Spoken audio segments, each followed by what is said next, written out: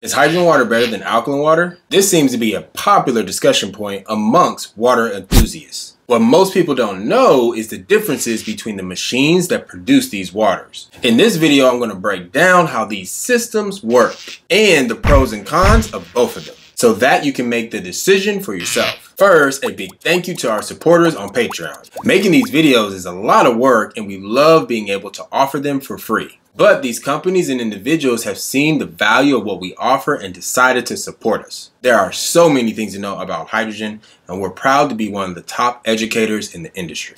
We would love your support as well to continue to share the good news about hydrogen to the masses. So let's get down to business. How many of you know what electrolysis is? Big word, right? But that is how most alkaline or hydrogen systems work. And so that is one of the main things we will discuss. Electrolysis is a decomposition of water into its natural elements. This is done by running an electrical current through water. Now, with conventional water electrolysis, you must have ions present, but we'll get into that later. In electrolysis, there is always a negative electrode called the cathode and a positive electrode called the anode. Hydrogen gas is produced at the cathode through the process called reduction. This is where electrons are supplied. And oxygen gas is produced at the anode through oxidation, which is where electrons are removed. Hydrogen gas and oxygen gas are produced at the same time. A helpful acronym to remember how the process works is OILRIG, which stands for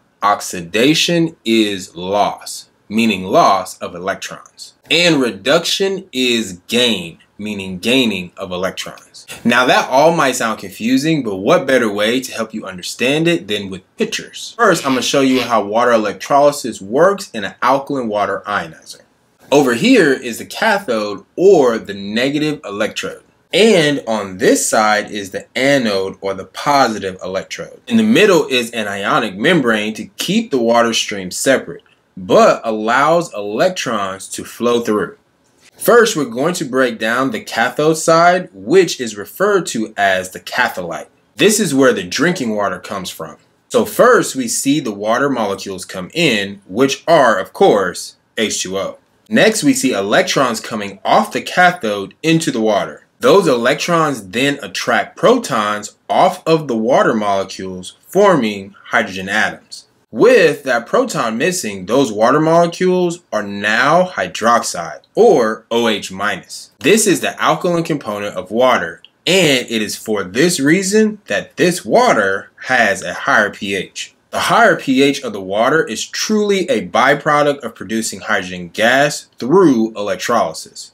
And because hydrogen is a diatomic element, hydrogen atoms are too reactive to exist by themselves. So they find a friend in each other and form molecular hydrogen or H2. By the way, I broke this process down into stages so you can really see what's happening in electrolysis. But in reality, this process is happening instantaneously to trillions of molecules. So if you're familiar with alkaline water ionizers, this is what's happened to the water that's coming out of the top hose. Now let's look at the anode or the positive electrode. This water is often dispensed through a hose from the bottom of the machine. So on the anode, we start with hydroxide. Hydroxide, the alkaline component of water, is always present in water, just like the acidic component, which is hydrogen cation.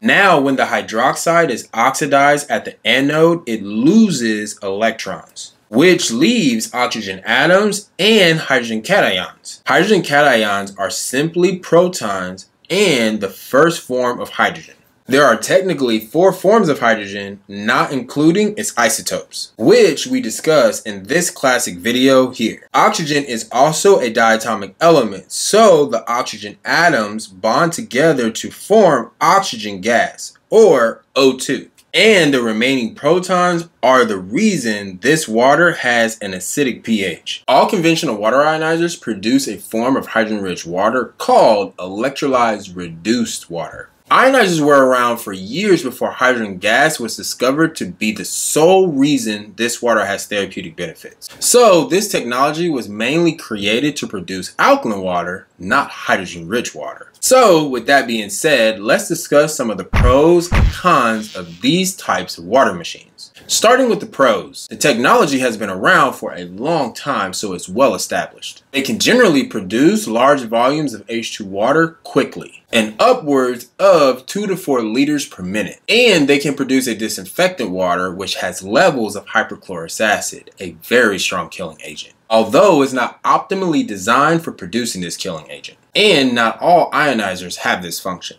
I actually explained this in detail with this video, talking about what's really going on with the special waters in these machines. Now to the cons. Water ionizers are inconsistent and unreliable in terms of dissolved hydrogen levels. They are highly dependent on source water conductivity or minerals for H2 production. They typically exhibit lower dissolved H2 concentrations, at least while maintaining a pH that's safe to drink. Because the hydrogen concentrations can be so low, you may have to drink a significant amount of water to get a therapeutic dose of hydrogen.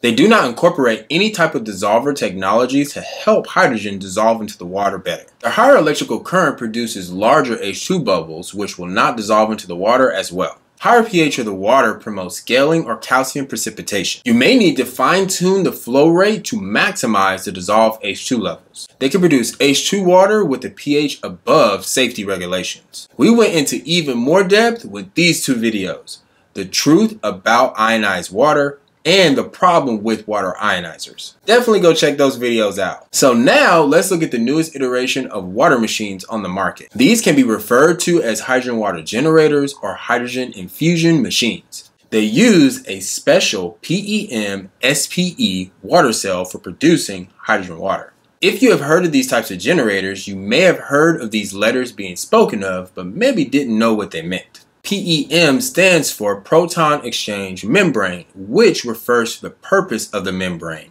They exchange protons. And SPE stands for solid polymer electrolyte, which refers to what it is, which is basically a polymer material with embedded electrolytes, and allows hydrogen cations and electrons to transfer across the membrane. The membrane itself is conductive and does not rely on the conductivity of the water. This allows these devices to produce H2 regardless of the source water conditions. And they produce H2 water without altering the pH. These devices generally produce an H2 concentration of 0.5 milligrams per liter to more than 5 milligrams per liter of H2. They typically produce H2 water at therapeutic concentrations more consistently. So let's look at how electrolysis works with a hydrogen water generator that uses a PEM. First, let's remember what our alkaline water ionizer electrolysis looks like so we can compare. In a hydrogen water generator, we're going to swap out that ionic membrane for our new PEM membrane. And the cathode and anode are going to be moved closer and sandwich that membrane.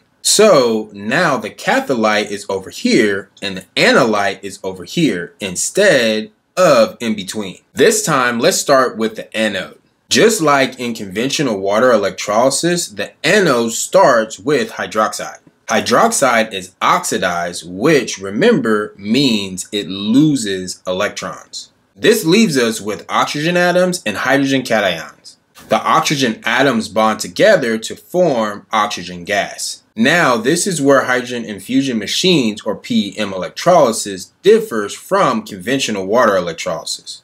Due to the characteristics of PEM membranes, they can store and transfer these hydrogen cations across the membrane towards the cathode. It is important to note that the PEM does not transfer every hydrogen cation across the membrane. The anolyte still becomes acidic and acts as a reservoir of hydrogen cations. That way, the system can continually produce hydrogen gas. Now, onto the cathode. Just like conventional water electrolysis, the cathode supplies electrons. However, like we just explained, the anode supplies the hydrogen cations or protons instead of the drinking water. The electrons from the cathode bind with hydrogen cations from the PEM and form hydrogen atoms. And then hydrogen atoms bond together to form molecular hydrogen or hydrogen gas. Depending on the type of hydrogen water generator, the hydrogen gas is either transferred to a dissolver chamber to be dissolved into the water, like some bigger hydrogen fusion machines, or immediately dissolved into the water, like some hydrogen water bottles or pitchers. And with these systems, there will always be a port to off-gas or expel the oxygen gas. Now, let's get into the pros and cons. For the pros, using hydrogen water generators generally requires less water to ingest a therapeutic level of H2. Now, I'm mainly talking about bigger machines. There are many portable hydrogen water bottles or pitchers that use PEM that still require you to drink a lot of water. These systems do not rely on source water conductivity to produce H2.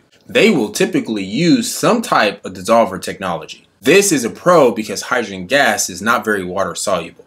This means the hydrogen gas does not want to dissolve into the water. And using some method to encourage it to dissolve into the water will achieve higher dissolved hydrogen concentrations in the water. They provide more consistent levels of dissolved H2. They have the ability to produce higher concentrations of dissolved H2. These systems are generally easier and simpler to use. There is little to no influence on the pH of the drinking water, so they are less likely to scale. They eliminate majority of the limitations of water ionizers, and there's far less maintenance. Now the cons are they generally have a lower dispensing flow rate, so it takes longer to fill a glass of water. And there are usually limited applications for cleaning and descaling these systems. However, like I said, there is less maintenance, so there are fewer reasons for cleaning or descaling the system. So I hope now you have a greater understanding of how these two systems actually work. Pretty simple once you break it down. And not only does it help to know what's happening during electrolysis, it also helps us to know what is not happening during this process, which can help us discern what is true or not